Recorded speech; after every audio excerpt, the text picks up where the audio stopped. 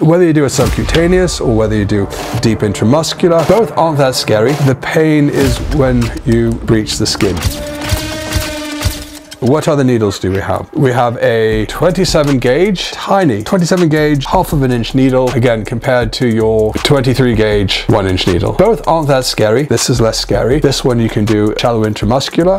I've used this in my quads, shoulders, and even dorsal or ventral glute, depending how much body fat you have, but that's a half of an inch. And you might even do a subcutaneous injection with this size needle. You wouldn't want to do a subcutaneous. That means an area under the skin. But whether you do a subcutaneous or whether you do deep intramuscular, the pain is when you breach the skin. Okay, finally we've got again more insulin syringe needles. This is about a half an inch already attached. This would only be good for possibly HCG injections, or if you're going in for testosterone through the rubber bung. These are quite strong steel and they don't dull as much, but still they may dull a little bit, but it's usually very tolerable and it's not too bad. And then these other ones are 27 gauge, again all-in-one needles. This is a half of an inch 27 gauge, and these are closer to, I believe, 30 gauge needles or 32 gauge needles.